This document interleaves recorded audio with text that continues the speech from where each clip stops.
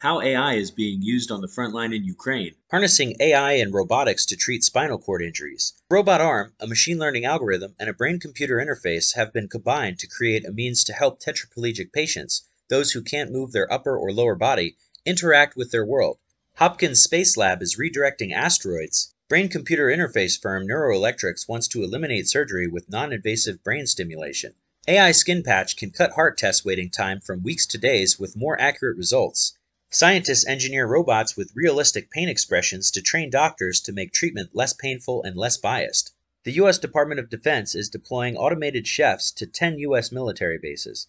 And that's the roundup for today. Make sure to subscribe to get the latest news on the cutting edge of artificial intelligence, robotics, brain-computer interface, and the singularity net AI economy and decentralized, democratized ecosystems that use it.